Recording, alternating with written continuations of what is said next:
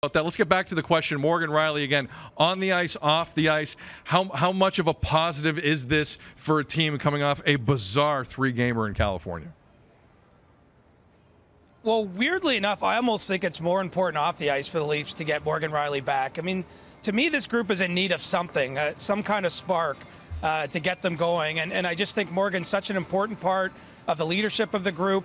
He's obviously a very good player for them, and he's been gone for quite some time, 23 games with this broken foot. So it's been a long while playing on without him, and I do think that getting him back for a big game, getting back here on home ice, that this is a lot of positives for the Leafs because, you're right, California was totally bizarre. They only allowed 2 goals in those last 2 games in LA and Anaheim, and they got 1 out of 4 possible points there, and they really missed out on an opportunity to keep a big lead on Florida Panthers in the playoff race.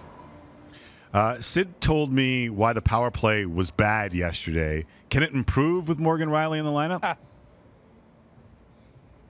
I think it can, although I do believe he'll start on a second power play unit, which doesn't get much work for the Leafs. But we've seen them experimenting a little, having Mitch Marner back up high in practice. And so I think you're going to see perhaps a little bit more movement from the team on the power play, which should help. I think they feel it's growing a bit stagnant with the way they do things, that it's a bit predictable. And obviously teams spend a lot of time scouting the specialty teams and have a good feeling of what the Leafs are trying to do. So I think that they're going to, change up how they're going about business on that unit because, that could have been the difference between maybe getting a couple more points out in California in those tight games.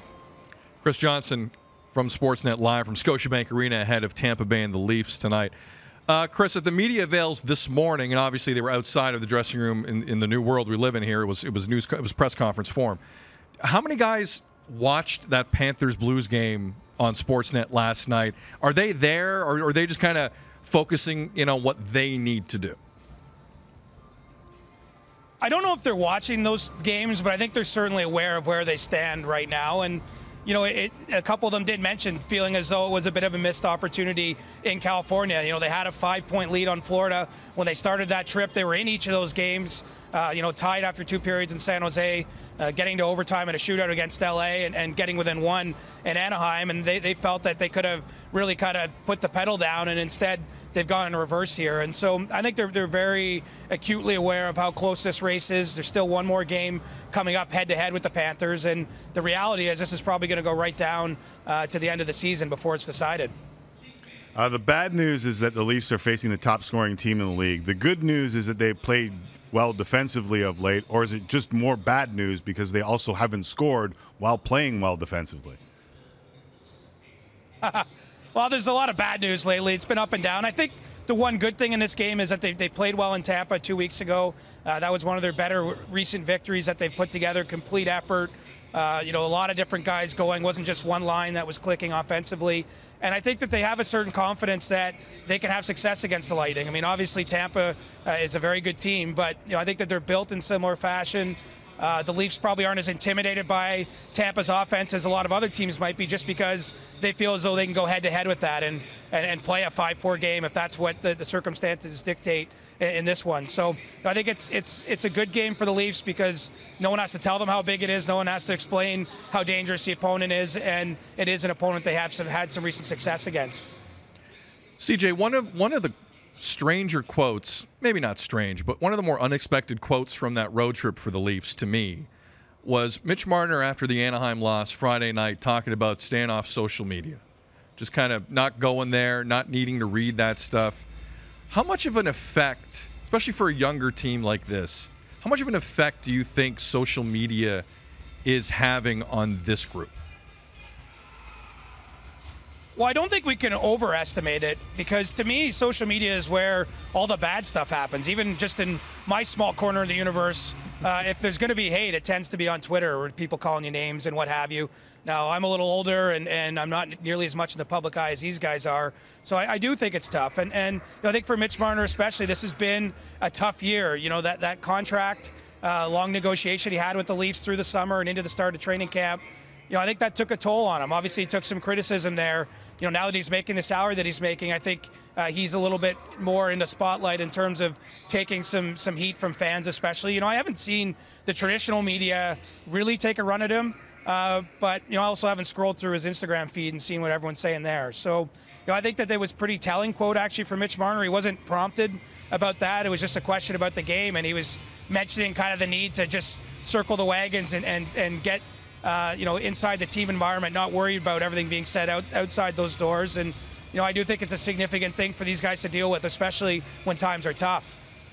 Chris Johnston joining us from Scotiabank Arena here on Tim and Sid. Both Sid and I have been very cautious about attempting to give coronavirus updates, just kind of passing along the facts. So I don't want to put you in a tough spot, but we're walking down roads in many states in the U.S. right now. What's the latest that you're hearing about a contingency plan, or if we might end up, playing behind closed doors or maybe even missing games?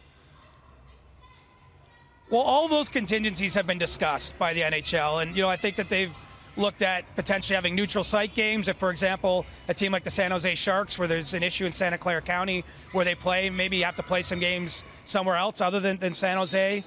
They've looked at the possibility of postponing the schedule a little bit and pushing games back later into April, and they've gotten available building dates from each team to do that. And they've also talked about potentially playing in empty arenas. And when I look at what's happening more broadly, guys, I just don't know how much longer we could continue having events like this with 20,000 people be in Scotiabank Arena here behind me tonight for this game, just because of what the governments have said in a lot of places.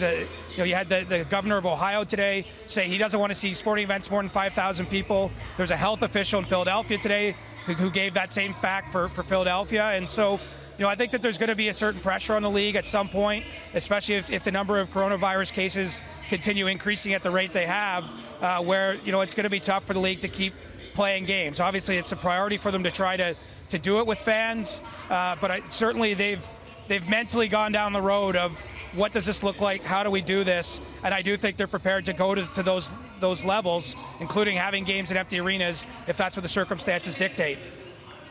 And CJ, again, the only county in the NHL, or the only state or province that has gone down this road was Santa Clara County last night, prohibiting gatherings of 1,000 people or more. Everything else, like you said, like Tim said, was a recommendation.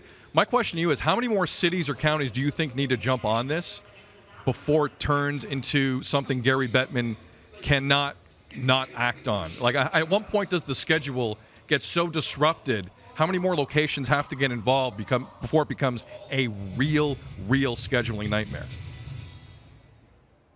I wish I had the answer for that. I really don't. I mean, this is such uncharted waters that, I don't really know what this looks like. And we've seen other leagues canceling their playoffs, in Germany and Austria today. Switzerland has delayed the start of its playoffs. Norway, you got the Indian Wells Tennis Tournament, the Women's World Hockey Championship. The NHL doesn't exist outside of the bubble. This is part of it. And I would guess, much like we saw yesterday when they formally announced that reporters would be kept out of the dressing room in conjunction with the other sports leagues, including the NBA, I would think that whatever happens will be done with the NBA and the NHL making the same decisions at the same times. And so, as long as they're getting recommendations from health officials that it's safe to play in these places, I think they're going to want to obviously get the games in and try to keep the things going. But if it gets to that level where they're empty arenas, I would expect something in conjunction with the NBA. I think that the leagues will try to walk down this path together.